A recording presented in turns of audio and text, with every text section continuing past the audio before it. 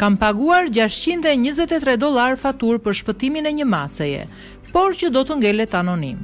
Një person anonim i ka paguar një faturë prej $623 një maceje, që së fundmi kishte shpëtuar një zjarri.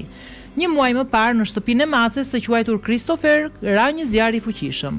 Zjarri i cili la pronarin dhe macen pa shtëpi dhe pa strehim.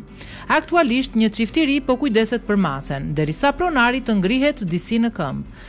Çifti i ri doli gatshëm që të paguante faturën prej $623 të veterinerit, por një grua e cila donte të mbetej anonim e mori përsipër këtë faturë, pasi u shpreh shumë e prekur nga historia e maces dhe e pronarit të saj.